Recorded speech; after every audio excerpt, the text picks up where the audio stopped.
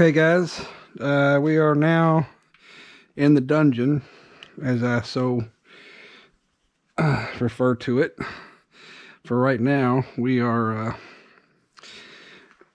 trying to get her organized, straightened up, cleaned up, and figure out where to put everything.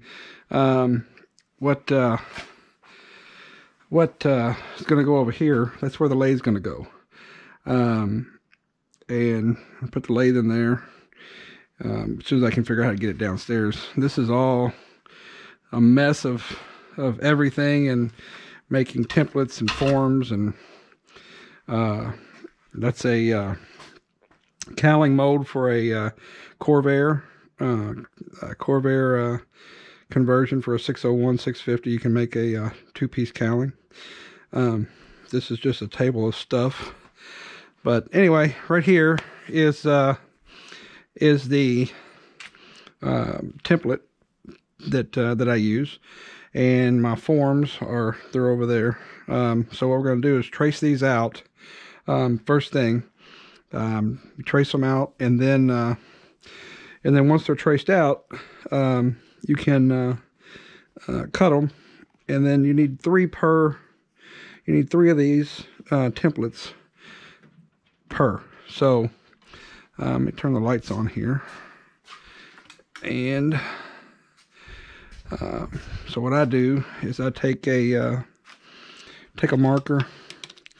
I got some of these cheap little like Crayola, some kind of super tip junk cheap crayons or markers, and then just trace these out. And what you want to do, so anyway, this is the fiberglass cloth, and this is the template. And then just take the pin, trace around the template, which I've already done, obviously.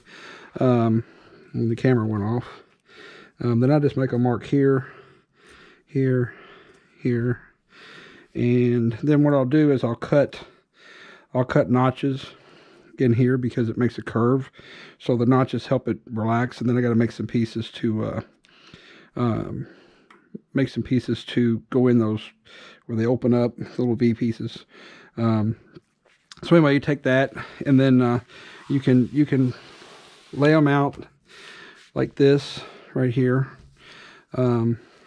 or I thought, well, I'll try to save and flip it over and put it like this, do it this way, and go a little bit further this way, and maybe that'll give me more of them. Then my next one that drops into there, and I found it really doesn't matter. It doesn't matter how you do them; they're going to end up giving you the same amount of pieces. But let's do it this way, just for shits and giggles here, and see what we end up with. So I trace this one out. And it don't have to be perfect because it's got a lot of overhang. So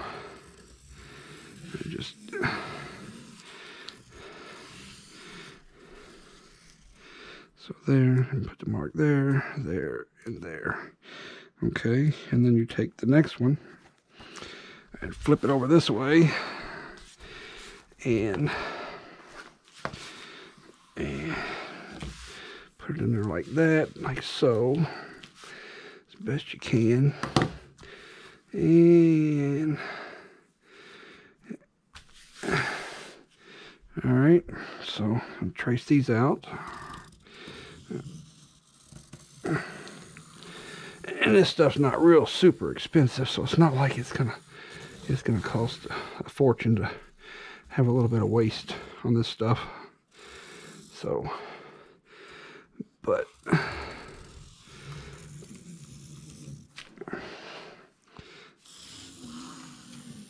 so mark, and then I got plastic under here. The reason I got plastic under here is so that I can pull everything over without really wrinkling up the cloth too much, like that. So that's good use of the plastic. And then take and flip it over again. Without that going over the edge, so that won't be no good. And just want to make sure that you don't have it making some weird angles that you don't want it to have by putting a wrinkle there. Okay, so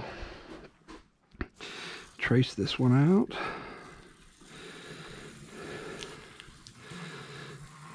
And no matter which way I go, I think it's 5 is the most I can get out of this, which is bad because I'd love to get 6, because that means I get the whole set done out of one tracing, but it just don't work that way. So it is what it is. So if somebody's got a better way to do it, you can send me a message and let me know. But this is the best way I found to do it. Let's see. Let's see how it pops over there. Make sure it's straight. I don't think I have enough for one more, but maybe 1, 2, 3, 4, 5. I think that's all you can get. It's just the way it is.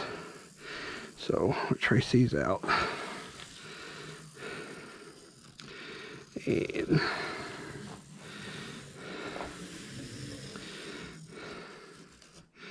I think there. I'm going to try to get one more, but I don't think I can do it.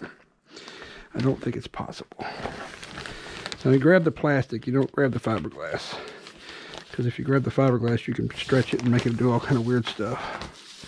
So I'll pull this over like that. Get my remote. And let's see if we can get one more. If we can get one more, that'll be my way I do it from now on. So it looks like I might be able to actually do it. I don't know. Well, looky there. Well, looky there. I did get 6, I think. Is that 6? That's 1, 2, 3, 4, 5, 6. It's 6. Maybe I bought a wider roll this time. Well, that's amazing. There you go. History right here. Right here on the channel. History. By Gorky. Alright, so that's what my grandma would say. By Gorky. Then do something wrong, she'd say Bishagoo. But more like Bishagoo. Say a bad word. You know how grandmas are. Let's see. Alright, now there's 6. And that'll take care of it. Now I lay these out flat. My template. Because I don't want them to wrinkle up. Because it takes them a while to straighten back out. Now, this little thing is pretty neat. I don't know if it's still sharp or not. But we can try it and see.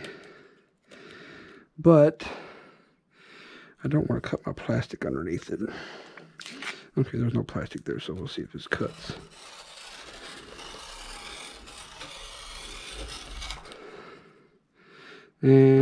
Half and half. I don't want to do that. This is make a bunch of wrinkles. Yeah, I'm just going to cut them with scissors. So, I'm going to cut them with scissors. And, where are my other good scissors at? This isn't them. So,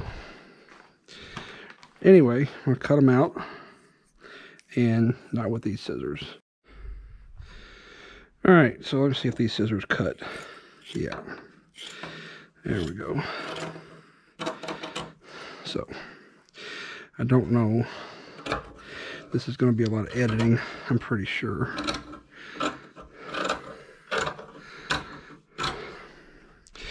Because, so anyway, tell you about this kit.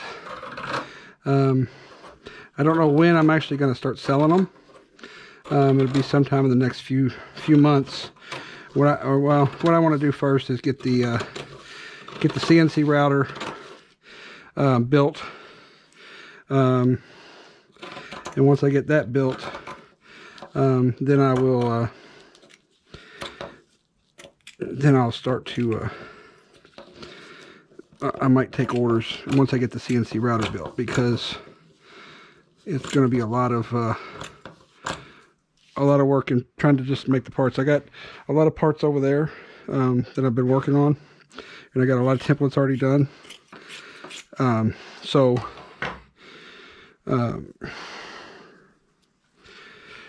It's just going to be a lot of work. But I don't like working for other people. So, in order for me to be self-employed, to try to start my own business, and that's what I'm doing. If it works, it works. If it doesn't, it doesn't. So, we shall see. But if anybody's in Kentucky or Louisville and wants to help, that would be excellent also, because there's really no help. My buddy Brian, he has a 60 or 650, and he's just getting ready to sell his house, I think, and move to Texas, so he won't be here. And it's a lot of editing, a lot of work to make these videos, especially when you're doing something like this, because there's a lot of editing involved. It's not like you just, like, you know, take a flying video and you take off and go flying. There's not much happens, and you fly, so you can see it. You can watch the whole thing. These are so much starting, stopping, and not a hell of a lot to talk about, really. I mean, I'm sitting here cutting the fiberglass out, so there's not really a whole lot to talk about. So what I do is I take and fold them in half and just try to find somewhere to drape them over when I'm done. And then I'm going to pull this over here and cut the next one out. And it's just a boring job. And I wish I had a metal. They make I guess when they make shoes and leather, they have a big template they use, and they cut they lay it on top of the material and just like have a press, and they press it, and voila, your parts are made. But I don't make enough of these to have that kind of a operation. I wish I did. I mean, these are really nice. They look great on the airplane, and it's not a standard feature for the airplane. It's something I've come up that I made.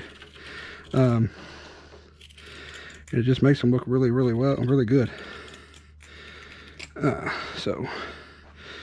But one thing I do have to do is cut these notches before I forget about them, because it wraps around, and when it does that, it has to have somewhere to go, some relief, or it bubbles up. That makes it hard to lay down. So I have a lot of waste with this stuff, but like I said, it's cheap. It's not that expensive to do this. And we'll go. I want to not really edit that much. I mean, there's always a fast forward button, and I would rather people that don't know anything about this stuff be able to watch the whole process, even though the people that do know, it's boring. I know. I mean, I'm bored. Cutting this stuff out is the most boring thing you can do, and my back hurts when I'm done. But it's all part of it, and you have to do it. So some people won't want to watch it, but I'm here having to cut them out. It's not like I can fast forward. I wish I could. So it is a part of it that you have to do.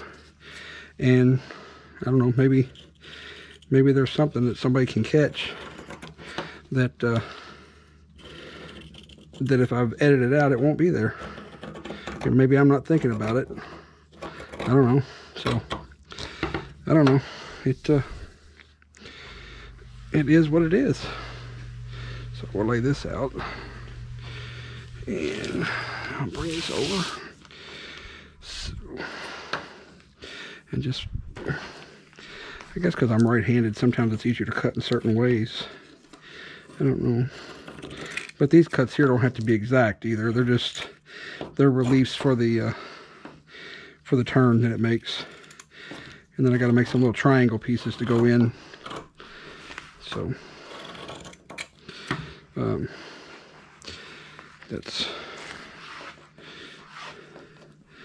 and I just found it's easier if you trim most of it off. If you leave a lot extra, it just gets in the way. This area right here is pretty. It's pretty. It wants to fight when you lay the fiberglass in there. It wants to wrinkle up. So I haven't made a set of these in a long time, so probably 6 months. It's probably the last set I made. So I'm a little rusty myself. Maybe after I make these videos and people see how good they look, maybe they'll start ordering them. There's a lot of work to make the molds for these. So, but they're done, and I can make as many as I want. And they're going to come with the kit, the kit that I sell. And I'm going to probably be one of the nicer LSA airplanes out there for the money.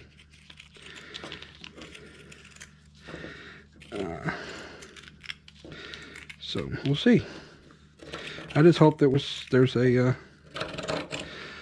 market after all this goes away. And who knows how long it's going to be before it goes away. Luckily, I work for a company where we're considered essential. So I'm still working. And that's, sometimes I wish I wasn't, because I could put more time into this, but I also need the money from this. Otherwise I couldn't do it anyway. So there's enough to make one set right there. And then, or not one set, one of the fairings. And so come over here, and once I learn how to use the GoPro better, I'll probably turn it off. You know, there's no reason really.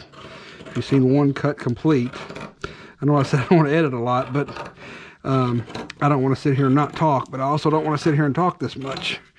Not a whole lot to talk about right now. Pretty soon there will be. Except I tell you what, when I took that magnetic brake and I flipped that breaker, and the other breaker popped, my main breaker popped, not just the 30 amp. I wasn't concerned because I was way far away from the tool, but when that 100 amp popped, that didn't pop in the house from the main panel, but it popped the 100 amp breaker out there at that panel. So I realized something wasn't right.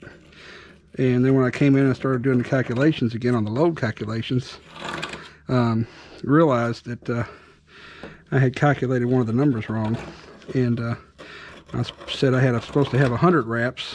Well, I think I was supposed to have about 250 wraps. So I was I was pulling about 180 to 100 amps when I turned that thing on. And the rectifier didn't like it either. So, but then by the time I was all done and checked it out, all the rectifier, I blew all my rectifiers because I kept playing with it. And because, you know, I couldn't have made a mistake. There's no way. And anyway, so all the rectifiers blew that I had. And but I did get one video where it actually clamped. But then when I was really done, what happened was the wires ended up, when I owned them out, they had gotten too hot, even that little short amount of time. And they were chafed somewhere, touching each other, so they were making a connection, and so the whole thing. And the bad part is, I shouldn't have potted it. I potted it into my frame, which potting is basically pouring epoxy over all the wires. I got a little rambunctious, and I tested it, and there was it had continuity, so everything was fine. And then when I turned on the power, I think I fried everything, and so then I end up having to take a chisel and chisel out the potting epoxy because because it's now the wires are no good. So that's why I've got new wires. But I'm doing this different. Last time I had 4 wires. I think I used number 18 or something. I had 4 wires, and